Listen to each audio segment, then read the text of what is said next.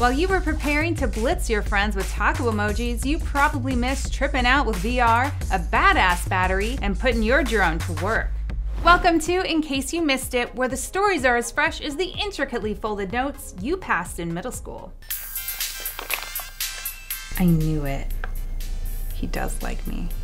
Here we will demonstrate that the Kirigami-based stretchable battery is able to power a Samsung Gear 2 smartwatch. Researchers at Arizona State University used the ancient art of kirigami, origami's cousin, as inspiration for basically the coolest battery you've ever seen.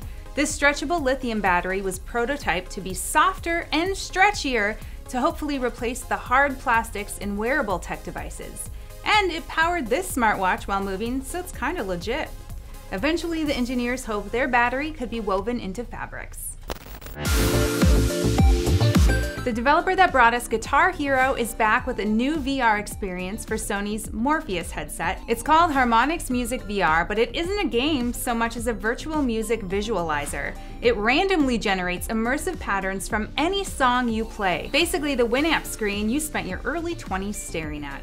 Plus, it totally won't make you freak out if you've scarfed shrooms first. JK, of course it would. No! Soon, Banksy won't even have to put pants on to make street art. He could work from home using this prototype of a spray painting UAV. These folks at New Ink posted this DIY guide of a drone with a paint gun, and the result is this. I get it. Really good eye. Clean lines. The prototype is obviously nowhere near a finished product, but it's definitely interesting for the future of house painting, street art, and defacing anything to do with the Kardashians. Go ahead, drone, get it. And that's everything weird we could find. See you tomorrow.